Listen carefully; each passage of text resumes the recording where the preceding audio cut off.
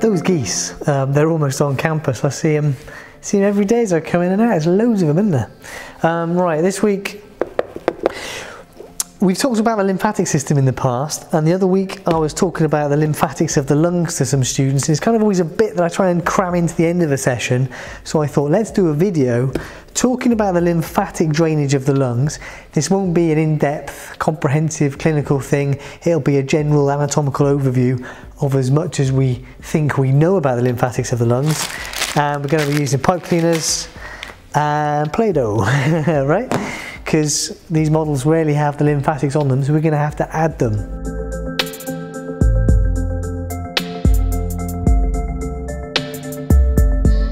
First of all then, a bit of theory. Okay, so lungs, you know what lungs are for. You probably even got a fairly good idea of how they work. Now, the lungs, we feed a load of blood into the lungs, we feed a load of blood out of the lungs, and we pull a lot of air into the lungs, and we push a lot of air out to the lungs. So the main job of the lungs is gaseous exchange. Now, oxygen and carbon dioxide are soluble in water. We need to get the oxygen from the air that we inhale across cell membranes into the blood, and we need to do the opposite with the CO2, right? So we need fluid in the lungs for gaseous exchange to occur, because we want to dissolve those gases, diffuse them across into and out of the blood, and blah, blah, blah. Robert's your father's brother, right? So we need some fluid in the lungs, and like other tissues in the body, all the tissues in the body need a bit of fluid. And there are also bronchial arteries going into the lungs as well. We've got the pulmonary arteries and the pulmonary veins. Essentially, we have fluid from capillaries leaking into the lungs. And the lungs are not just alveoli and bronchial tubes, there's also connective tissue holding all this stuff together, and then visceral pleura on the outside. So there's fluid leaking from these capillaries into the connective tissues of the lungs, supporting this whole process of gaseous exchange. Now, normally, it's somewhat the responsibility of the lymphatic system to take any excess fluid and pull that back into the circulatory system. That's what the lymphatic system as a whole does. I tend to describe it as having three jobs. That's one of its jobs. Go and have a look at that video. God knows what I talked about in that video. I don't know. But we want to try and maintain a little bit of fluid in the lungs. I think it's like ½ a litre, something like that, but not too much. And the lymphatic system then, that's its role, is managing the amount of fluids. We have fresh fluid going in and we have fluid going off the lungs. We keep it nice and clean, pick up lots of bits and bobs. So the lymphatic system can then do its other immune roles and that sort of thing, but that's getting off topic already. There are two plexuses, two collections, two layers or groups of lymphatic vessels draining lymph from the lung. The lymphatic vessels, they start, remember the lymphatic system is a one-way thing, it's not a closed circulatory loop, so there are, you know, the ends of the lymphatic vessels start in the connective tissues of the lung, in the parenchyma, and they're draining fluid from there. And there's a superficial network, a superficial plexus of lymphatic vessels, and then there's a deep plexus or network of lymphatic vessels. Now the superficial plexus, the superficial network of lymphatic vessels, is just deep to the visceral pleura. So it's draining the visceral pleura and it's draining that layer of connective tissue of the lungs, you know, deep to that. That gets called the superficial plexus or superficial network, or the subpleural plexus, or the visceral pleural network. So you might come across a number of different names, but essentially we're talking about this superficial network of lymphatic vessels. And then there's this deeper network of lymphatic vessels, and they tend to be more associated with the airways. So these get called the deep lymphatic plexus or network, or the bronchopulmonary network of lymphatic vessels, or the peribronchovascular network of lymphatic vessels. You might come across a number of different descriptions, but essentially they're talking about kind of a superficial group and then a deep group. And that deep group of lymphatic vessels is draining the tissues of the airways, you know, the bronchial bits, but also the connective tissues between the bronchial bits. So you can see that it's a bit deeper, right? And between different lymphatic vessels and between those two networks, there are quite a lot of anastomoses, but they drain to lymph nodes. Of course, the lymph nodes are small structures with a fairly tough connective tissue capsule filled with a network of fibres, and a lot of lymphatic vessels, or a number of lymphatic vessels will drain to a lymph node. The lymph will pass through the lymph node. Because of that network of fibres, it'll filter out any bits, any particles, and they'll be presented to immune cells that live in the lymph nodes, and macrophages will pick them up and that sort of thing. And as we go through a group of lymph nodes, we tend to have a lot of lymphatic vessels going into a lymph node, and then a single lymphatic vessel going from the lymph node onto the next lymph node onto the next vessel. So we have a lot of, there's probably a very rich network of lymphatic vessels within the lung, and as we get closer to the hilum, so the lymph is all going to drain towards the hilum of the lung here, because that's how stuff gets in and out of the lung, right? They pass through a number of lymph nodes and they get simpler and simpler. Okay, so what about those lymph nodes then? That's what the Play-Doh is for. Okay, so the flow is back towards the hilum of the lung. Now, if we take out the heart and the vessels, we can see a little bit better. The first lymph nodes that vessels will encounter are the pulmonary lymph nodes. What should we do? Should we do blue? And these pulmonary lymph nodes tend to be associated, they're quite, how well are you going to stick? Are you going to stick? You're not going to stick. You're going to stick to me better than to the thingy. These pulmonary lymph nodes tend to be nearby the bronchial tree. And of course, the number of lymph nodes will vary. The size of the lymph nodes will vary. And the lymphatic system as a whole is quite variable. Where can I stick that one? Up there? That's a bit far away, isn't it? In there? Bloop. So those would be the pulmonary lymph nodes, right? And it's the deep lymphatic vessels that are going to encounter the pulmonary lymph nodes. As we get closer to the hilum, orange, we find what tend to get called bronchopulmonary lymph nodes. They also get called hilar lymph nodes because they're at the hilum, so that might be a bit easier to remember. So these are in orange. That's never, you're going to stick under there? These are the hilar or bronchopulmonary lymph nodes. Imagine these in 3D. There's more than this and they come out a little way. Now these are the lymph nodes we often see when we're dissecting the cadaver. We take the lung out and we might see at the hilum of the lung some black things. And those black things are likely to be lymph nodes that have slowly accumulated particles of dust, particles of black matter, probably grabbed by macrophages that then got stuck in the lymph nodes, right? So over many, many years and decades of all this pollution that we're breathing in that we don't notice, it does collect in our lungs. Us anatomists, we see it regularly. But these bronchopulmonary high nodes are the ones we tend to see. Now, the deep lymphatic vessels from the pulmonary nodes will then drain to the bronchopulmonary nodes, and the superficial network of lymphatic vessels underneath the pleura, they're also going to drain probably directly to these bronchopulmonary lymph nodes. But don't forget there are lots of anastomoses and links between these vessels. Okay, so now we're going to follow the airway back up. So from the bronchopulmonary lymph nodes, then we have green lymph nodes, tracheobronchial lymph nodes. Are you going to stick for me? Go on. Oh, please stick. We have, go on, inferior tracheobronchial lymph nodes, which also get called carinal lymph nodes because they're at the carina, that's where the trachea splits into the two main bronchi. And then we have superior tracheobronchial lymph nodes, right? It's getting a bit high, that one, isn't it?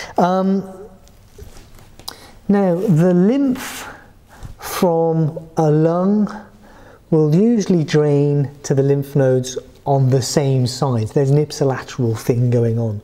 And this, of course, is important when we consider lung cancer and how cancers of the lung might spread to lymph nodes and into the mediastinum and into the thorax. But It's also known that different lobes of the lung will drain a little differently, and there is some crossover. So some of the lymph from one side of the body can cross over to the lymph nodes on the opposite side of the body. All these things are linked by a plexus of lymphatic vessels that I'm not making out of Play-Doh, right? So the two sides do connect. So there is some knowledge, although it's not hard and fast, about which lobes of the lung will drain, as in, so if you have a cancer in a different lobe of the lung, which lymph nodes that cancer might travel to. Right, so from the carinal lymph nodes, from the inferior and superior tracheobronchial lymph nodes, the lymph continues up either side of the trachea, passing through paratracheal or paratracheal lymph nodes. And these are lymph nodes on either side of the trachea. These lymph nodes are getting bigger. That's just me, my Play-Doh. They don't necessarily get actually bigger.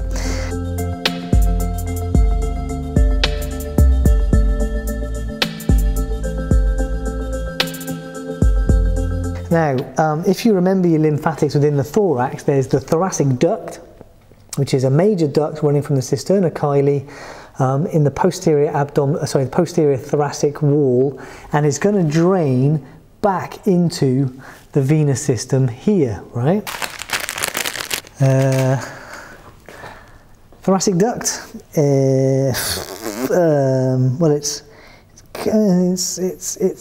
coming from down there. Ooh. You can see how much planning goes into this, can't you? Oh, it's going. Oh, go on a bit further.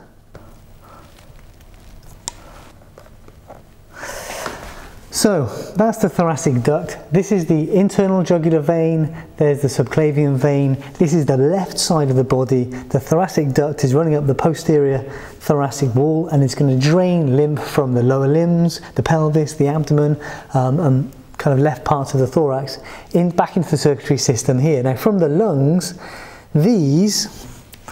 there are other major lymphatic vessels called Bronco mediastinal lymphatic ducts, right? So these are essentially going to connect to, you've got to remember there's a bit of artistic license going on here. This is not entirely anatomically accurate, but these lymph nodes on the left side are going to drain into the left bronchomediastinal lymphatic duct, lymphatic vessel, which is going to probably drain into the thoracic duct, which is then going to drain back into the circulatory system here. And the same sort of thing's happening on the right side, except there's a right bronchomediastinal duct. And have I got a hole there? I haven't actually got a hole there, so I'm going to have to really cheat and let's wedge this down here somewhere and blob that in. There, look, brilliant, perfect, right? So the right bronchomediastinal lymphatic duct drains these lymph nodes, which then drains back to the right lymphatic duct, which is going to drain back to the venous system here. There's a right lymphatic duct, which is usually a little duct. It's draining ducts from the right upper limb, the right head and neck, and also the right side of the thorax. So in this case, the right bronchomediastinal lymph duct, which is draining largely lymph from the right lung and other bits of the thorax back into the venous system here at the angle, the venous angle, where the right subclavian vein meets the internal jugular vein on the right. All right.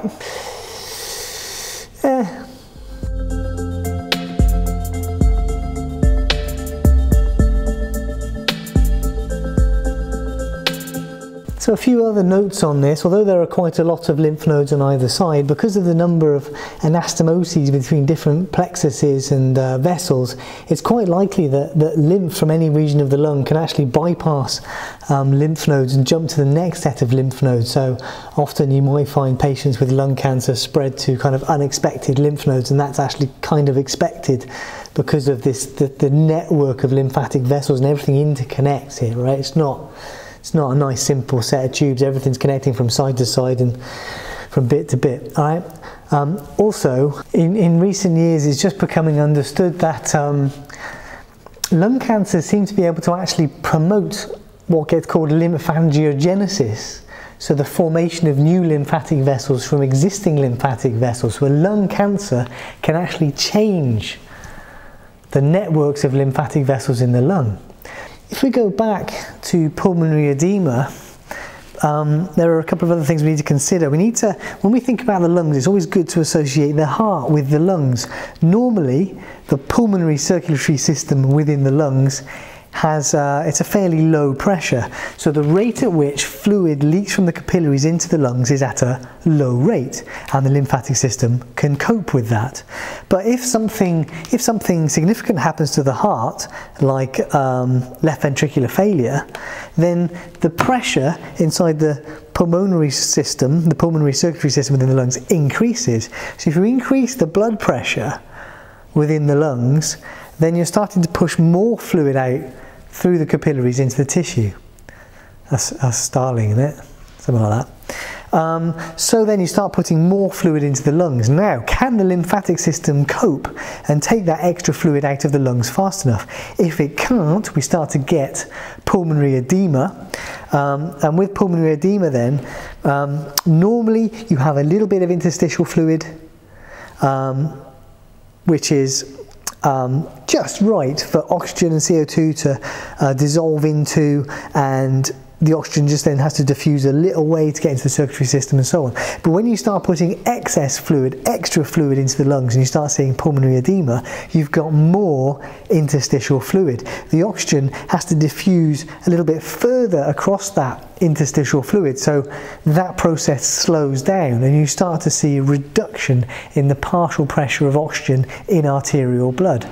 Now, I think in chronic conditions, the lymphatic system tends to speed up and manages it, but it doesn't do so well in acute conditions. I could be completely wrong there, but I think that's right. So you see this differently then in different patients with different conditions, right?